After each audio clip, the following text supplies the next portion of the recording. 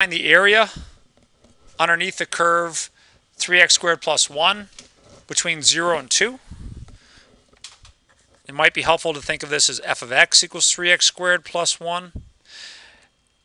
0 and 2, that's going to be your a and b. Let's start by calculating some things here. First of which is delta x. The width of each of our rectangles is going to be b minus a over n. In this case, 2 minus 0 over n, or 2 over n. The next thing I'm going to calculate is the point at which I'm going to find the height of my rectangles. So that's going to be c sub I equals a plus delta x times I. So 0 plus 2 over n times I.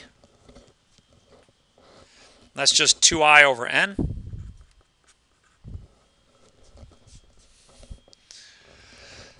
So that's the width. The height of my rectangles isn't here. It's the function evaluated at that point.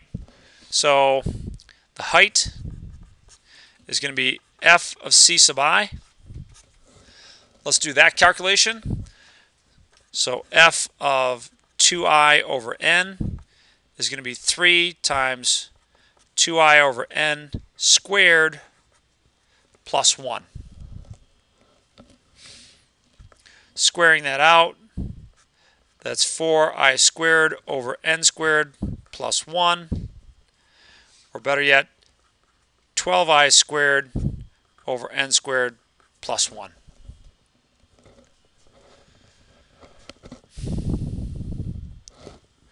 Let's put that together now to find the area of one rectangle. So it's going to be the height times the width. So the area of one rectangle. You don't necessarily have to make a separate show of this on your work, but I will here just so that I can try and keep our thoughts organized. It's going to be the height times the width. And that expression would look like 12i squared over n squared plus 1 times the width. Now let's be careful, the width isn't this. The width is this one right here. That's your width. So times 2 over n. And let's distribute that and clean this up a little bit before we put it in a summation and try and find the area. So distributing that gives me 24i squared over n cubed plus 2. Is it 2 over n or 2i over n? Good question. It's 2 over n. 2i over n is the point where you're finding the height, but the width is just 2 over n. Yeah. Good question. So this is the area of one triangle. Or one rectangle. If I wanted to find the area of all such rectangles, I would add them up using our summation notation. So the sum from I equals 1 to n. So this is just the ith rectangle. Let's do it for all of them. 24i squared over n cubed plus 2 over n. Now that sum is just an approximation of the area. That sum is going to be a better and better approximation the more and more rectangles you're going to use. So how do you use more rectangles?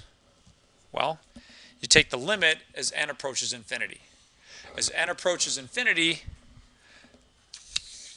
the width of your rectangles is going to go to 0. And the error that you make in this approximation is also going to go to 0. So we want to calculate the limit as n approaches infinity of this expression. So sum from I equals 1 to n of 24i squared over n cubed plus 2 over n. And here's where we're going to try and use our formulas. So let me split this up a little bit. I'm going to split this up into the limit as n approaches infinity. I'm going to use brackets here. I'm going to split that summation up into two sums, but within that first sum, there's a lot of stuff that doesn't depend on I. So the 24 and the n cubed can come out in front. So 24 over n cubed times the sum from I equals 1 to n of I squared. Plus, this one's friendly enough that we'll just kind of leave it alone.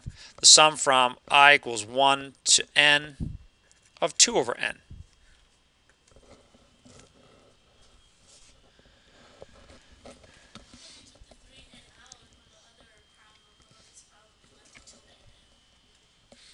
Mm, 3n. I didn't have to.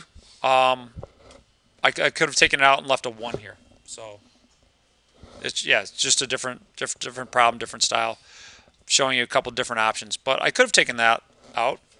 But either way, though, this is a constant, right? This doesn't depend on I. So when you have the sum of a constant, what do we do? How do we find the sum of a constant? It's going to be n times 2 over n. The n's will cancel. Yeah, so we're going to get the same kind of thing that we did with the last one. All right, let's keep going. The limit as n approaches infinity of 24 over n cubed times n plus 1 times 2n plus 1 over 6 plus n times 2 over n.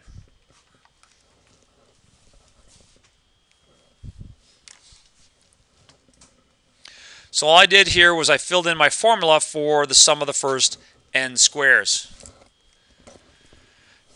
Now I get a little cancellation here, right? Let's do some cancellation for this one. The 6 cancels into 24 4 times. Is there anything else that I can kind of get rid of while I'm here? All right, I can get rid of one of the n's, and then there's an n over here that I can get rid of. That's a nice and important one. These cancel. So what am I left with? I'm left with the limit as n approaches infinity of, let's see, there'd be, foiling that out, that'd be 2n squared plus 3n plus 1 over n squared. I still have a 4 out in front here, right? 4 times that plus 2.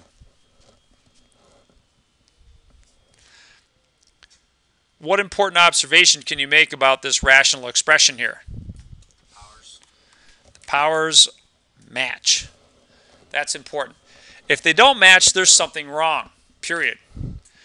Because you can't have, say, for instance, the numerator bigger than the denominator. That would give you an infinite limit, all right?